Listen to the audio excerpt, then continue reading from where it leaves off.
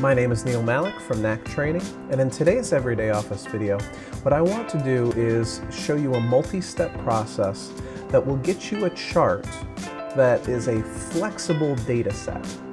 What I mean by that is that anybody who wants to can come in and decide to include more or fewer of the records, a different date range, and decide what is going to be included in the chart and what's not included in the chart.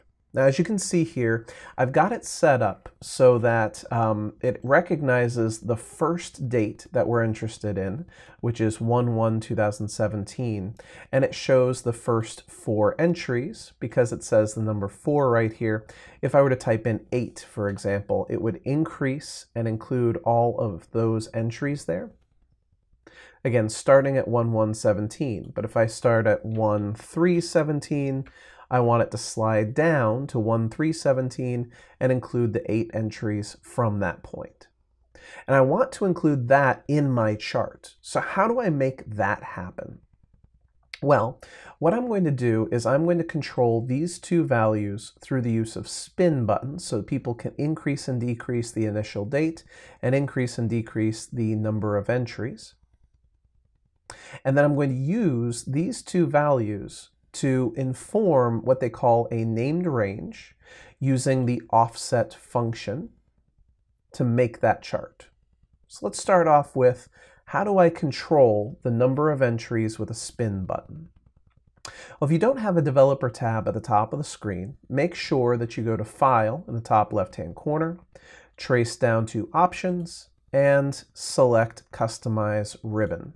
From here, you can easily click the checkbox for the Developer tab and enable that option. So once you have that Developer tab at the top of your screen, make sure that you go to the Insert button, which looks like a little toolbox there, and from Form Controls, you look across to the 4th entry, which is a Spin button. So I want to have a spin button that controls the number of entries, that makes it 5 or 8 or 10. So I'll go ahead and click on Spin button here and use it to draw a little spin button. Now you'll see why in a moment, but I'm going to make this over here in the G column instead of the F column, and it'll be very obvious why I did this in a few seconds. Okay.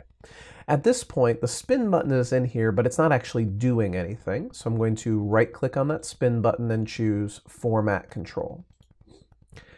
And I do want to link it to a specific cell number E3. Okay, so the current value, let's go ahead and set the current value to 5. That'll be the value when we open up the spreadsheet. And at minimum, I want to include, let's say, 2 data points in my chart. So I'll put in the number 2 there. And then for the maximum value, let's say at most we want a dozen data points in our chart. So we want this to go between 2 and 12. So I click OK, and now using that little spin button there, I can increase the size of the range all the way up to 12, but just up to 12, and all the way down to 2, but then it stops at 2. So that's good. I'm liking this setup so far. Now I'd like to do the exact same thing for this initial date value, but unfortunately, the thing that is in cell E2 is actually a number value like 42,700 and something, and a spin button can only go up to the number 30,000. So we can't control that directly, but what we can do is we can come over here to cell F2, put in the number 0. Right? And in cell E2, we can calculate what date the initial date is by taking = first possible date, 1/1/2017, and then adding this 0, right? And so with that, I have 1/1/2017, and if the spin button were to take this number and make it a 5, let's say, now it's 1/6/2017, and if the spin button made it an 8, now it's 1/9/2017. And so you can see what I've done here. Instead of affecting the date directly, I went ahead and built a date by taking the first possible date and adding a number to it. All right, so now I can use the spin button to control this value right here instead of controlling the date directly. So again, Developer tab, down to the Insert button and Spin button. Again, I insert that Spin button over in the G column, like so. Right-click on it, choose Format Control. I want to link this to the cell F2. All right, current value should be 0, minimum value should be 0, and let's say the maximum value is, we're going to keep it within this year, so like 360 or something like that. Okay, so it can go up to 360, which will definitely push it off of this table altogether, but we'll be fine there. Okay, so click OK. And there we go. We start off, if this is a 0, we start off at 1/1/2017, and as we increase, and that becomes a 1 or a 2 or a 3, we see that range slide down. That's what we're looking for right there. And this is why I put the spin buttons in the G column, because now I'm going to go to this F column and hide this because it's completely unnecessary to see it. All right, so now I can use the up and down buttons, and it looks like the spin button is controlling that E cell directly, but actually it's controlling the F cell, which is then controlling blah, blah, blah. Okay, now that we've got this, we have all the pieces we need to build a chart based off of not a reference to these cells, but rather a calculation that says, well, I want you to start here and I want you to go this far down, etc., etc. So we need to build 2 named ranges using this offset function right here. We're going to create a named range for the date column and then another named range for the value column. Now, as you can see, the offset function has 5 elements to it. First is, where do we start? Well, we're going to start at the head of the date column for the first one, and for the second one, we'll start at the head of the value column. So we'll say A1 and B1. Then it says, how far down should I go? Well, I want you to go down this column right here until you hit the first entry that matches up with what's in cell E2. So I'm going to use a match function to say, go down until you find where 1/1/2017 is equal to 1/1/2017. Perfect. Then it says, how far to the right should you go? Well, we're not going to go to the right because we want to stay in the date column. Okay? How tall should I be? Well, that's easy to answer because I know how many entries we should include, the number of entries right here. So this will tell us how tall we're supposed to be. And how wide are we supposed to be? Well, we're talking about the date column, so that is 1 column wide. So let's go ahead and build that.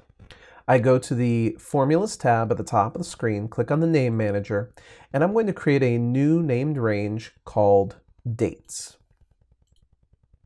Okay, so the name will be called Dates, and it will refer to not a specific cell, but rather to a calculation. So that calculation goes offset, open parentheses.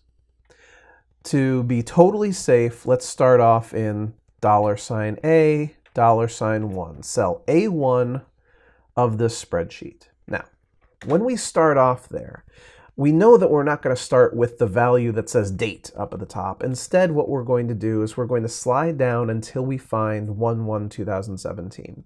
So we match the location of cell E2, right? So look for 1/1/2017 in, let's just go $A, $A. So that says, okay, the value that's in cell E2, it's going to be found somewhere in the A column. I don't know where yet, but somewhere in there. And comma 0, that's to let us know that we are looking for an exact match, not a close enough match without going over or close enough match without going under. Just an exact match is the only thing I'm interested in. And then I close parentheses. Now the problem is that if I think this through, the match function tells me where 1/1/2017 is in the A column. It'll tell me it's in the second position, but I only want it to go down 1 to get there. So this is got to be a little minus 1 right there. Okay, so the actual position is not where it goes down and counts that it's the second position. It says go down 1, so we have to do a little -1 there to massage the data. Okay, next up. How far to the right should I slide? You should never go to the right. We're not going to the right here. We're staying in that date column. 0. Okay, next question. How tall should I be? How many cells should I include? Well, this is very easy. I actually wrote it directly into cell E3, so I'm just going to select cell E3. That will tell you how tall to be. Comma, how wide should I be? Just be the width of the column, 1 cell wide. Close the parentheses. And then I click OK. And I do it again for values. So I'll go to New, type in values. Oops. Values. All right. So this is equal to the offset function, starting now at cell $B, $1. All right. So starting at cell B1, how far down should I slide? Well, I don't know what value I need to slide down to, but I do know the date. So I'm going to use the exact same match function, looking for cell E2 in the $A, colon, $A, column, comma, 0, find me the exact match. And when you do, close parentheses, subtract 1, because I know that that's going to count 1 too many cells. So go ahead and do a little -1 there. Okay, good. How far to the right should I go? 0. You should not go to the right. Comma, how tall should I be? Again, I wrote it right on the spreadsheet. You should be 8 cells tall. Comma, how wide should I be? You should be 1 column wide. Close parentheses. And that now those are 2 named ranges for the 2 sets of values that are going to go into my chart. I hit OK. I hit close. And now I do something I almost never do, which is go to Insert and make myself a chart without having any data selected at all. Isn't that nice? Okay. So I have my nice empty chart with literally nothing in it at all. And let me just take the line off of it. Makes me happier. Okay. I need to tell it where the data is. So I go to the Select Data button up at the top of the screen, and it says, well, I don't know what the series are, and I don't know what the axis is labeled as. Well, the series is all the values. So I'll click Add here, and it's the series name right up here at the top will be value, and the series values are =, the tab at the bottom you can see is called Chart Size, exclamation point, and there's a named range called values with an S on the end of it. I'll hit OK, and you can see right there, you see 8 values get put onto the chart. Things are looking pretty good so far. Now I click Edit right here, and I say, oh, that's excuse me, not offset, excuse me. It's chart size, the chart size sheet, exclamation point, the named range is called dates, and click OK. And there it is. I hit OK. And now watch. It says the initial date is 1/1/2017. There should be 8 entries. 1/1/2017, there are 1, 2, 3, 4, 5, 6, 7, 8 entries. So I'll increase the number of entries, increase the number of entries, increase the number of entries until I get to 12. Remember, the spinner button tops out at 12. And I can increase the initial date to make it 1/2, 1/3, 1/4, 1/5, and then decrease the number of entries like so. And so using a spinner button, 2 spinner buttons actually, using a calculated date, using the offset function to build 2 named ranges, I can build a dynamic chart that includes exactly as much data as you're looking for to.